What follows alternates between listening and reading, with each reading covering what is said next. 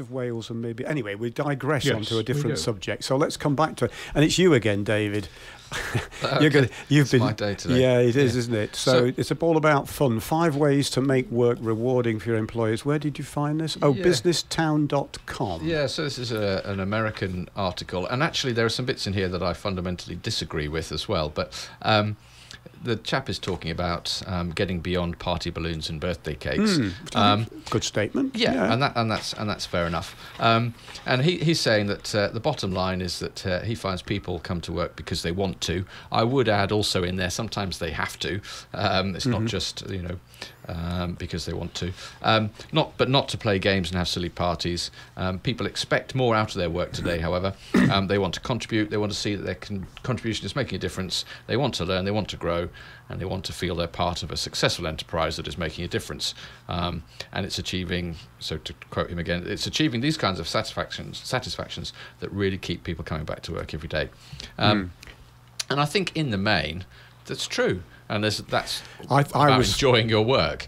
Yeah, I mean, I when I read the sentence there, which was the bottom line is people come to work because they want to work, not to play games and silly. Absolutely. Yeah. Entirely agree. Yes, you've got to find those motivators. Can we just say though, there's nothing wrong with balloons and cake?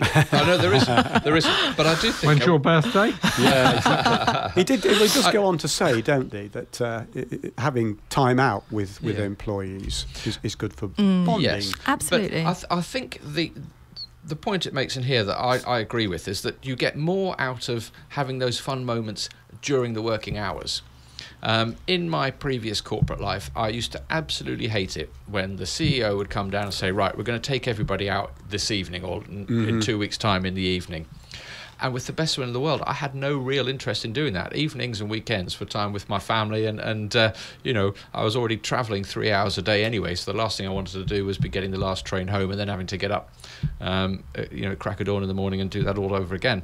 But when we actually did things, say in the afternoon on a Friday, people loved it, and there's a lot more bonding going on, a lot more team and collaborative projects sort of resulted from those sort of moments. It does actually refer to somebody, the author said somebody had remarked on that to him, that they were a bit miffed at all the social events did take place out of office hours, and it's just made it difficult to organise with family. So he's making the point that you should do this in office hours, isn't he? Get a much more positive response from it. Yeah. But there is a local company that, as I understand it, were looking for a director of fun until I don't know whether they ever found one actually. But I knew Did they you were not looking apply? for a director. I don't feel very funny, but it was a serious position. That's not an oxymoron. Is that where Mark is now? Being the director of fun to me is not, and I'm looking for the piece in here because it did say something about somebody bouncing in with a party hat on and a red nose and clown shoes. That's not what it's about at all. It's Niamh's article. Come on to a second. Yeah. I mean, I think the overall sort of summary, and they put this at the end of the article, is that employees want to know their work matters and how they fit into the big picture. The days of the boss just saying, just do it, just because are gone, and people want to feel like they are learning and developing whilst they're doing these things. And the management have to set the tone and the appropriate sort of nature of how these celebrations happen, but make people feel part of the business and part of a team. We used to have long discussions, myself and my managing director, about the usual incentive schemes for salespeople. Send them on a big, fabulous, pick 2 people who do the best, send them on a trip to the Bahamas or something. There's a lot of research to show really that could be a bad thing. You can punish performance by rewarding it in that way. If you start to get people to pay attention to external rewards as opposed to the intrinsic rewards, as he says, of doing the job. Yeah. So I was trying to find ways that make the job better, make the job more exciting and enjoyable.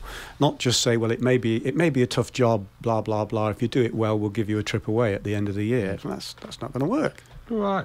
I think that the idea of having a happiness officer I mean, maybe I'm getting curmudgeonly as well, but I mean... I did wonder if any of us would say, what? Why? What has the world come to? A fundamental issue is, Over are you to a good you. manager or not? Yes. Yes. And if you're a good manager, you make your people feel valued, and not everyone's going to respond to the same thing. There's some very interesting thoughts, and I commend, like you, I don't agree with everything that was in there, but it's well worth a read. I enjoyed reading it. Yeah, it is a good article, so do go and have a look, businesstown.com. And then there was something similar. Niamh and David seemed to strike a chord together, didn't you? What did you send me? Yeah, I related found to this? a really interesting article actually, which links in very nicely. Does your business need a chief happiness officer? That's where I read the title, Happiness Officer. Now, how good is that? Yeah. I think really it does link in, and where I got the article from, and I'll just quote that for you, was a growth business. Oh, yes. Yes, you UK, can I've find got it it also there. on the HR Grapevine. That's right, yeah. So, I mean, because the article does start out a little bit cynically by, it does the buzzword-ridden roles have flitted across the HR world with chief happiness officers bounding into the C-suites, complete with red noses and wigs. yes. And the word I picked up when it gets more serious was that 70% of employees believe that the workplace environment should, and here's the word, foster happiness. You can't instill it, you can't put it into people, you can just create a climate where you can be happy. And I think there are lots of other factors, rather, just other than just having somebody who's responsible for it or doing the odd event or whatever. You've got to look at your recruitment process. It's the kinds of people that you bring in. What's your development process? How do you talk openly about what the company's doing, how it's doing? There's a whole range of factors that aren't considered in this. And the happiness is, going back to the other things we've been talking about, it is also about learning and culture, and that culture is influenced right from the moment you set somebody's expectations in an interview process. Yeah. How you exit somebody from your business, if you're making somebody redundant, all the rumours and gossip that go around that, if you're letting somebody go through disciplinary reasons, all the rumours and gossip that go around those things. These are all factors that influence happiness and the perception of happiness in a business, and how you manage those things is almost probably more important than having a fun day out or something like that. It's the right way and the professional way of handling the difficult things. We might come back to this if we feel we want to continue talking about it, but in order to take us up to the news, David, you have a couple of seconds.